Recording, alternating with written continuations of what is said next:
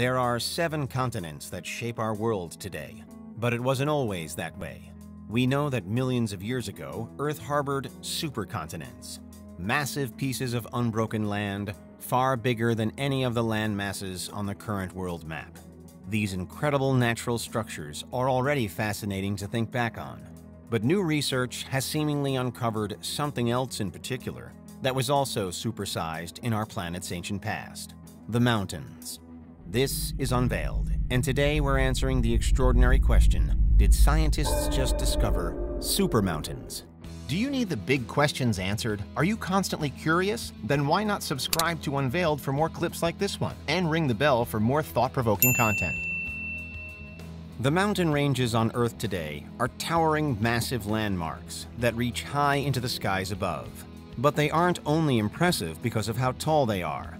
The Himalayas, for example, are notable not only for containing the tallest mountains on Earth, including Mount Everest at 29,000 feet, but also for spanning an incredible 1,500 miles distance across Asia. The Himalayas aren't the longest mountain range by any means either. The Rocky Mountains in North America stretch for some 3,000 miles, and the Southern Great Escarpment in southern Africa continues uninterrupted for just slightly further. These colossal features of the natural world truly do define Earth as we know it. But according to fresh research, even they're overshadowed by hypothesized supermountains that once existed in the distant past. The most recent claims relate to a study published in the Earth and Planetary Science Letters Journal in February 2022, led by a one Ziyi Zhu, a student of the Australian National University. The findings could revolutionize how we think of Earth's history. The paper proposes that there were 2 distinct periods in Earth's past, both millions of years ago, when there were supermountains on the surface. These ranges were roughly the same height as our tallest peaks today, but crucially, they were far longer. They snaked across the land for far greater distances than even the lengthiest mountain ranges in the modern world. And the study suggests that their existence may have played an essential role in the evolution of life to this point. But first, how do we know they were there? At the heart of the latest research is a mineral known as zircon. It's special as it can act as a kind of sponge for other elements that may be present in Earth's crust. And because of this, it can function as a sort of time capsule. Researchers behind the study have then analyzed zircons for evidence of elements and natural processes that are indicative of highly pressurized environments, such as those found deep below massive mountains. The findings are still to be confirmed by wider study, but dedicated zircon analysis has so far suggested that some were at one time buried beneath ancient mountains that were at least 5,000 miles long, perhaps longer, or about twice the width of the United States, taking up considerably more space than today's mountains do then. It's no exaggeration to say that these geological marvels once cut the world in two. In general, a supermountain forms in much the same way that a regular mountain does, just on a much larger scale. Tectonic plates below the Earth's surface collide and push the land above upwards, with supermountains forming when conditions are such that entire supercontinents meet and rise along an enormous length. At their peak, the mountain ranges addressed in the 2022 study may well rank among the largest natural earthbound structures ever. Earlier studies had already theorized the existence of supermountains before, although the literature has now been significantly added to. One of the mountains is known as the Trans-Gondwanan Supermountain, which is thought to have existed between 650 and 500 million years ago.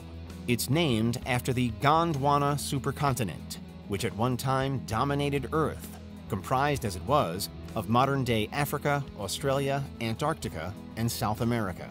But when it, and the supermountain that cut across it, eventually broke apart, it helped to form what would ultimately become the smaller continents and landmasses that we know today.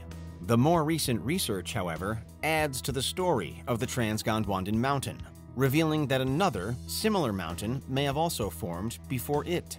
Newly dubbed the Nuna Supermountain, it's thought to have existed between 2 billion and 1.8 billion years ago, at a time when Earth itself was around 2.5 billion years old. the Nuna Mountain is named for another one-time supercontinent from Earth's past, known as Columbia or sometimes Nuna. Again, as Nuna eroded away over time, it's thought that it became a major contributor to how Earth evolved from that point forward. At the time that both it and the Trans-Gondwanan Supermountain broke down, research suggests that there was an explosion of activity on Earth. The declining rock appears to have brought forth a flurry of biodiversity, as those behind the 2022 study propose that there's a striking similarity between the lifespans of both mountains and the occurrence of two of the most important moments in the evolution of life. First, the Nuna Mountain's rise and fall between 2 and 1.8 billion years ago matches up to when eukaryotes first formed, a key early organism. Then, the Trans-Gondwanan Mountain, around 650 to 500 million years ago, lines up to when the first large and complex animals began appearing on Earth, a time otherwise known as the Cambrian explosion, when fossil records start becoming much more populated. Finally, and for further context, it's said that we should look at when supermountains weren't around.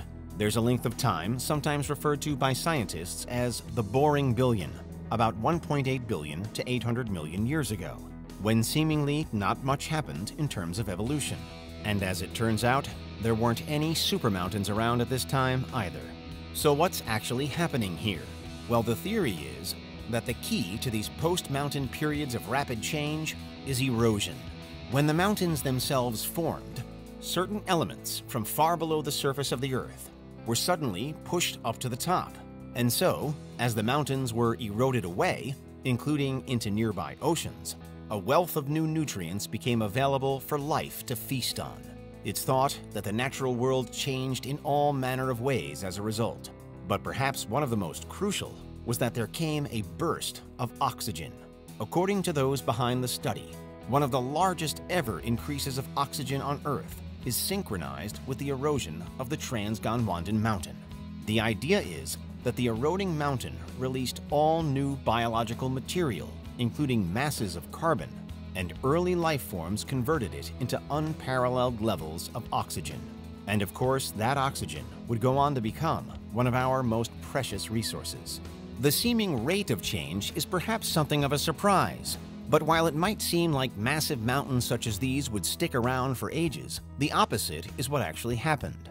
The huge size of the Nuna and Trans-Gondwanan mountains made them far bigger targets for erosion in all the normal expected ways.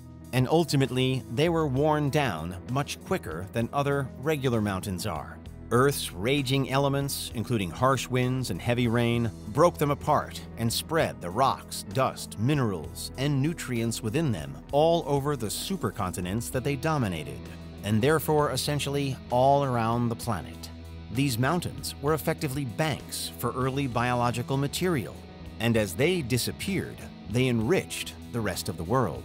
On an even more fundamental level, the rise and fall of supermountains is thought to all be part of the Supercontinent Cycle, which is the well-known pattern seen throughout Earth's history, wherein supercontinents form and then splinter off into smaller continents over time. On average, it occurs every 300 to 800 million years, which means that supercontinents should form again in the future, and therefore it's likely that supermountains will form again too. One current prediction as to what could lie ahead is that a landmass known as Amasia will take shape sometime in the next few hundred million years.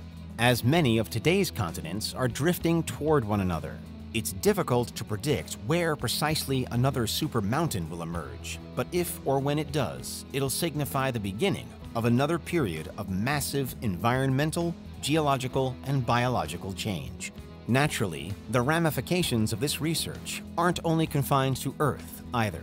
The work unlocks other lines of inquiry regarding how complex life might evolve on other planets too. We've known for a long time that tectonic activity is important and could be essential, but now we have another model as to how the movement of a planet's tectonic plates and the rise and fall of mountains could serve to fuel how things evolve on the surface, on this world or on any other. Whether here or elsewhere, however, it's a discovery that takes us another step forward in our understanding of the vast and complex natural processes that have brought us all to to this point, right now. And that's how scientists have unearthed giant supermountains, and why that's potentially extremely important. What do you think? Is there anything we missed? Let us know in the comments. Check out these other clips from Unveiled, and make sure you subscribe and ring the bell for our latest content.